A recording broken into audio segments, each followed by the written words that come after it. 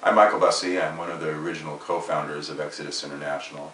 I left the program in 1979 and have since reconciled my spirituality and my sexuality.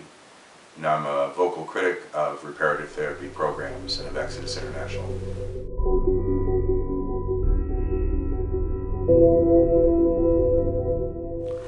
Advice to parents who are thinking about sending their gay children to turn straight.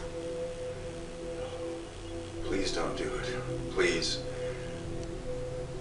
find out about these organizations, what they really do, what their track record is, what reputable organizations like the American Psychological Association, American Medical Association, American Association of Pediatrics, American Association of Social Workers. Find out what these organizations do. Don't believe the hype and the Christianese that they're going to be able to heal your child and make them straight. I understand why parents would want to. My mom told me that she wished that I was still ex-gay because she knew that being gay would be a hard road.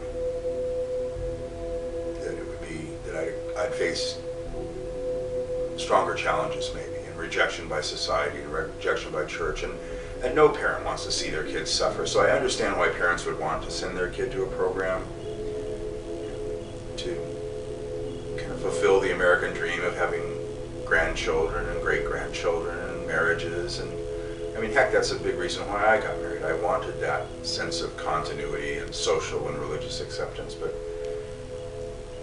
consider the damage that does to a child's soul to tell them that their basic feelings of love and attraction are wrong, broken, sick, need to be fixed.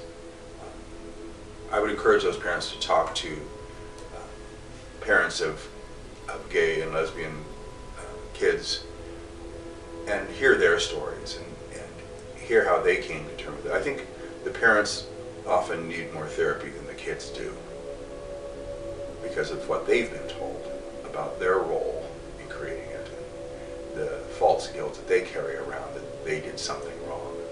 So I would ask them to strongly reconsider and listen to the actual stories of people who have been through these programs before putting their child through such an experience.